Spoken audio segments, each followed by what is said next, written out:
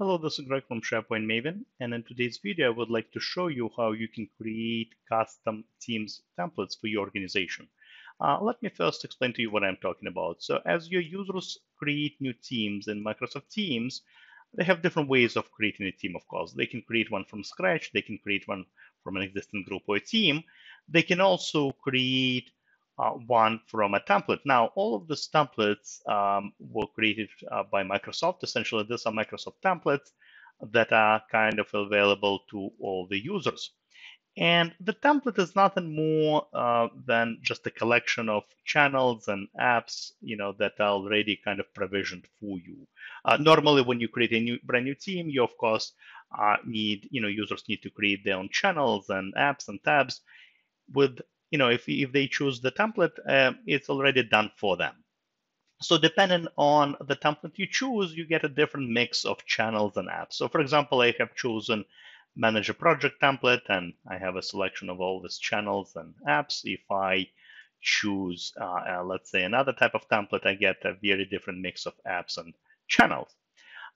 With that being said, if you have access to Teams Admin Center, you can actually create your own custom template and have it available to your users. Let me show you how to do that. So obviously, again, you do need to be the admin of Microsoft Teams at least. In order to obviously create global templates, so let's navigate to the Teams Admin Center. This is not obviously the area where regular users will have access to. So I'm in Microsoft Teams Admin Center. Under Teams Team Templates, this is where you get to see a list of available templates. And again, this is the same list you saw previously. Obviously, this happens to be reside, and this is kind of in the backend residing within the Teams Admin Center.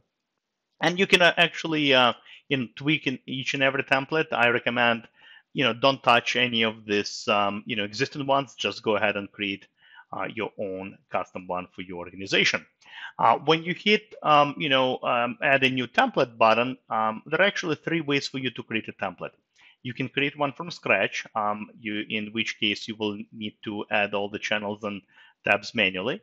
You can pick an existing team that you already have, maybe your own and or others' own, and in that case, you can pretty much kind of templatize it, if you will, or you can choose one of the Microsoft templates and customize it further. All right, I kind of recommend, either option 2 or 3. I think if you start with option number 1, it's going to take you a while, to build that. I always recommend starting from kind of existing, maybe team or existing template, and tweaking it further. Let's do that. Let's do just that. So I'm going to use the third option.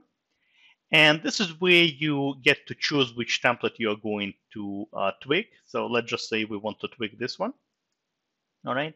And this is where you give it a name for your template. Make sure it is going to be something obvious to your users, so they kind of understand what the template will do. You can provide description and everything. Hit next.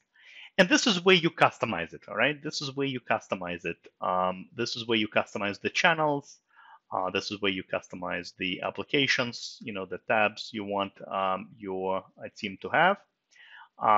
So let's just say, for the purpose of this demonstration, I'm going to get rid of this channel. We don't need it. And maybe, here we are going to remove this right here, all right, this application.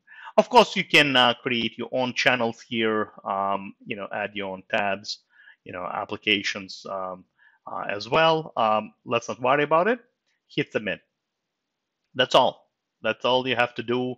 And essentially, here is our template that we just created. So I'm back in Microsoft Teams. Let's make sure now that the template is available. By the way, it might take some time for it to kind of propagate, but let's see if we have it available. So I'm going to create a new team. And here we go. Look at this. All right, again, these are all Microsoft templates, but this is the custom one that we just created. And of course, if I choose it, it will provision whatever channels, whatever tabs, whatever applications we configured that particular template to have.